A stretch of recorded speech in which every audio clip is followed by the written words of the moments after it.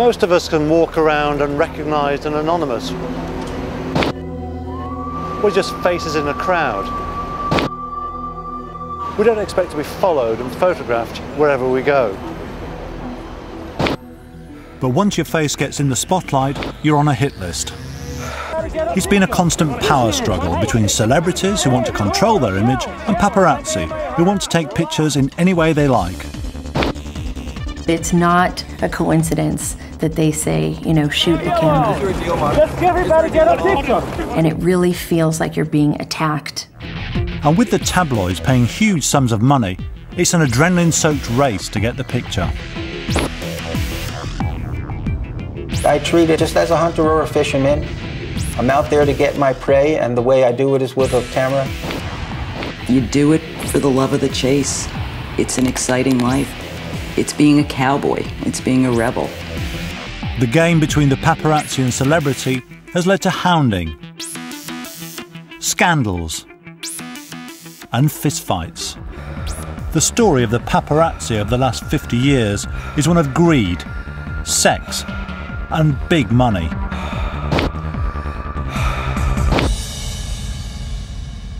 I've witnessed the work of the paparazzi from both sides of the lens. To some, they're colourful cowboys who merely fulfil a craving in our celebrity-obsessed society. To others, they're the dark outriders of the mass media.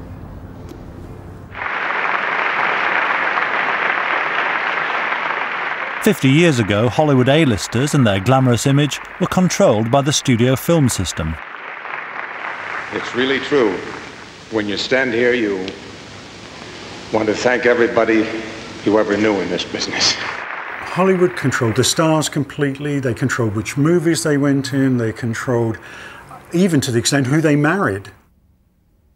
You would see on the silver screen these huge, huge images of the stars.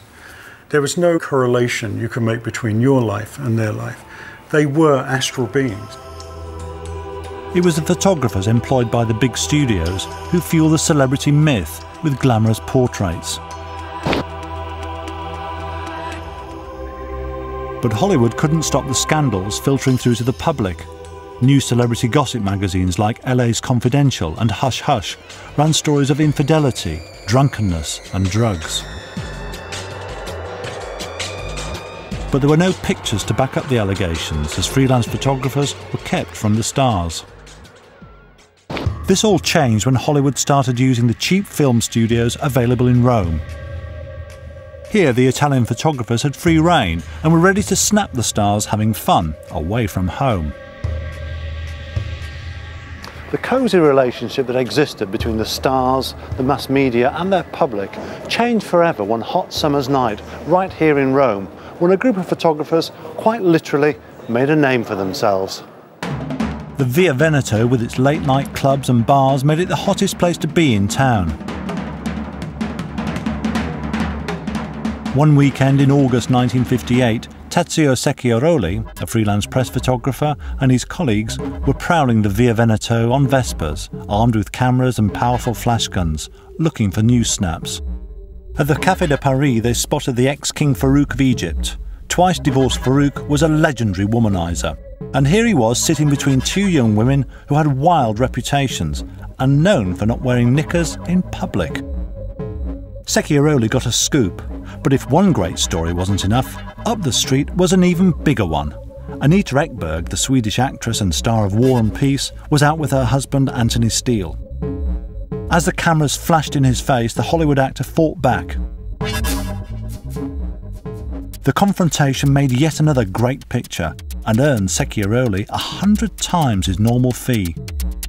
A new kind of photography was born as the celebrities were ruthlessly hunted and eventually forced to play away from the Via Veneto. Fame would never be the same again. Watching the mayhem unfold was the legendary filmmaker Federico Fellini. He was so inspired by the chaos between the cameramen and the celebs that he made a film about it, La Dolce Vita. La Dolce Vita starred that early paparazzi victim, Anita Ekberg. She played a Hollywood actress seeking fame and fortune in Rome. As in life, Ekberg is hounded by photographers. Fellini named the most aggressive snapper Signor Paparazzo, after an annoying schoolboy friend. He said Paparazzo suggests a buzzing insect, hovering, darting and stinging. The name Paparazzi stuck, and like mosquitoes, they were certainly irritating. At the start of the 1960s, a major technological development made any determined paparazzi virtually unbeatable. The introduction of the long-range telephoto lens meant that the paparazzi could now capture girls on film, unaware and often uncovered. In 1962, Richard Burton and Liz Taylor were co-starring in Hollywood's big-budget movie Cleopatra. It was rumoured the actors were having a real-life affair. The rumours were denied by Taylor's husband, Eddie Fisher. Then lone paparazzo Marcello Geppetti revealed the truth when he caught them in his lens. The Vatican were outraged and issued a strongly worded denunciation of what they saw as Elizabeth Taylor's erotic vagrancy. The public, though, they were far more forgiving. They loved the idea of these star-crossed celebs and wanted to know every last juicy detail of their affair. The lucky Geppetti did well out of his scoop. Sex obviously sold. Hungry for scandal, the European paparazzi hunted for new haunts, and you can bet that if there was sun, there was celebrity. And usually with very little on. But when Brigitte Bardot was caught topless in Saint-Tropez in 1974, it looked like a sneaky peek into a private world. But it was not as simple as it seemed. The paparazzi will actually make it so that they look stolen. They'll put a bush in front of them when they didn't need to, or a tree in front of them when they didn't need to, just to give it that kind of feeling that this is an intimate, stolen moment. While the jet set were becoming easy prey for the paparazzi, one group of stars remained firmly out of bounds, the British royal family. In the 1960s, they were protected by an unwritten code of conduct. Royal photographer Ken Lennox knew exactly which pictures he was allowed to take and which pictures would get printed. The editors in Britain were very careful about the use of royal pictures. They loved them, they used them, but they used them small, didn't want a big fuss made of them. It was the establishment looking after the establishment. The people who ran these newspapers were all called Lord something or other. And they're still, you know, families are still there to this day. And they would go and dine with the Prime Minister on the Monday night and be at Buckingham Palace on the Wednesday night. So it was in their interest not to rock the boat too much. But when Lennox was on routine royal photo duty at Aberdeen Airport, he got one picture too many. You only had the same photograph, Queen at the top of the steps, Queen shaking hands with Mr. McIntosh, the airport manager, Queen steps into car, Queen waves leaving. So there was 6 shots and, you know, you didn't really have a 7th ever. However, this time the usual royal script went out the window. She got to the top of the stairs and her dress blew up. It left the Queen showing her bloomers.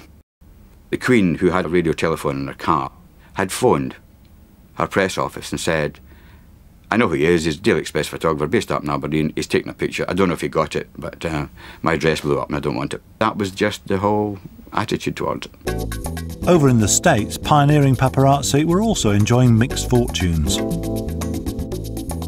None more so than a photographer whose work appeared in Time, Newsweek and Life magazine, with some shots of glamorous celebrities earning him up to $1,000 a photo. In New York, the most persistent and determined paparazzi was Ron Galella. He was obsessed with 2 celebrities. The first was Marlon Brando, and it was an experience that left both of them battered and bruised. Even though he had taken his picture for 2 decades, Brando had never spoken to Galella. But this was all to change one night as Brando was leaving a TV show. Galella was waiting for him. Out of character, Brando turned round to talk. Brando stopped and says, "What else you want? You already have," in his raspy voice. And I said, "I want you without the glasses, a shot without the glasses." And then all of a sudden, boom, a surprise off-guard shot to my jaw. Ron lost 5 of his teeth and sued Brando, who paid $40,000 in an out-of-court settlement. Still, Brando could not shake off the persistent paparazzi. Just a year later, Galella was back, and fully prepared. With determination like that, Ron Galella has snapped some of the most famous faces of the 20th century. Gillella's portraits are now exhibited in art galleries and have added to the glamour of the stars who were unwittingly caught in his lens. None more so than an American president's wife. Ron Gillella's other obsession was with Jackie O, and years of stalking America's First Lady paid off with a perfect paparazzi picture right here on Madison Avenue. The First Lady and America's Queen was the fashion and style guru of her day. The public adored her. After the death of her husband, J.F. Kennedy, Jackie married billionaire Ari Onassis. She moved to New York, where she became elusive and private. Jackie was the ideal subject to use the paparazzi tool and approach because she didn't pose. You had to stake her out, follow her, and get her doing things. Then one autumn afternoon in the early 70s, Gillella spotted Jackie without her trademark sunglasses. Following her in a cab, he got his most celebrated portrait. Here she is, Jackie O. In 15 minutes, I got my greatest shot, the paparazzi. I call it my Mona Lisa because it has the hint of a smile. That's the greatest thing on the face, not to get the teeth, to get the beginning of the smile, because it holds the future. That is what Da Vinci painted, and I got this with the camera. The paparazzi today, they're all after the money, and they go after the money shots, and to me, that's not admirable. Jennifer, look this way. Thanks for nothing. See you later. It's all about timing. All the paparazzis have now gone, and we're left here on our own, alone, just with Jennifer Aniston. We've got the scoop of the day.